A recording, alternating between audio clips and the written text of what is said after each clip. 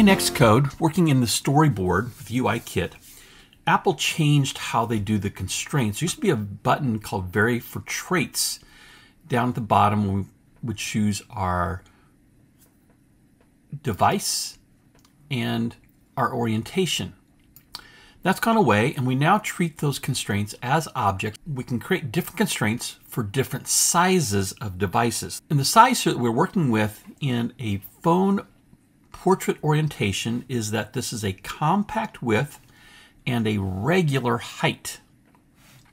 So I just created an image with a picture of Oak Creek from Sedona, Arizona. And I set up some constraints of 25 pixels, top, leading, and trailing, and then aspect ratio. I want to maintain the aspect ratio. And I set those up. And now in our view controller, we see there are constraints set up. There's the one for the aspect ratio. And there is our top constraint, our leading constraint, and our trailing constraint. Now let's look what happens when we rotate this. So I'm going to run it on the emulator. That looks great. But if I rotate this, the constraints are 25 pixels from the safe area left and trailing, and the image takes up our entire space. In fact, I don't even see the bottom of it because it's gone off the edge. So let's fix that. Then we'll add in another view. The leading constraint, I'm going to leave it 25. That's not going to change. But I will want to change the top and the right constraint. Now I could have also done top and bottom here as well, rather than the right. Either way would work. I'm doing these all to the safe area. I'm going to go to the top one. It's set up for the distance between the Oak Creek image and the safe area as far as the tops at 25 units. I'm going to click the plus sign, and I'm going to add a variation first for what I have, compact and regular. So again, the width is compact, the height is regular. And then I'm going to change this to, let's go 75, and I'll add another variation. This one, though, I want to be a width of regular and a height of compact. That's going to be the landscape variation. So I'll click Add Variation. Now I also want to change the anchor in terms of the trailing. So here's my constraint area for trailing. I'm going to widen this out a little bit so you can see that. I'm going to go ahead and set that constraint. Right now it's 25. So add a variation, compact and regular. And then let's make this, let's experiment a little bit here. I'm going to try 350. And this one will be regular and compact. Add that variation. And now let's try this on our emulator. So there is the portrait, and there is the landscape. That looks pretty good to me.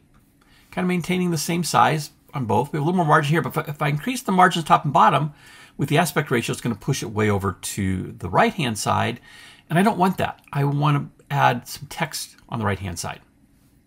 So let's go do that. I added in a text view with some text about Oak Creek Canyon. So I'm going to set up some anchor points for my text view. I want this to all be from the safe area because it's going to be consistent. This is going to be from the top of the safe area in both cases. And I'll do 25 and 25 on the left, on the leading and trailing, and we'll also do the bottom here. I'm going to say add those 4 constraints. Now, again, let's go back and look at this in our emulator. Looks great there, but if I rotate it, I lost a whole bunch of stuff, partially because that top view is 290 from the top. It's actually down here somewhere. And then it's going to be 25 from the left and 25 from the right. Again, let's stop our emulator. So once again, I'm going to go back and choose to add some different constraints. So here's the bottom of the text view. I'm going to go ahead and accept that as a variation for compact regular, but then let's change this to be 75 from the bottom for our regular compact. I'm going to do the leading. So again, let's add that variation. But this one, we'll try 400. I may have to adjust that. And this is going to be regular compact. And then the top alignment, again, we'll add a variation and we'll change this. Let's make this one 75 from the top. Regular compact, add that variation. So we have variations for the top and the leading as well as the bottom. Let's try this in our emulator. Looks good there in the portrait view. Looks pretty good in the landscape view. I did a pretty good job of guessing those numbers. If you might have to come back, maybe change that 400 to say maybe 420 or whatever, how much of a gutter you want between these items. So that's how we change constraints based on size classes in Xcode 14. If you just jumped into this video, you can see all the videos from the iOS app development cohort playlist by clicking on the image in the lower right. And if you'd like to be alerted to future videos that I create, you can click my picture up in the top right and subscribe to the channel.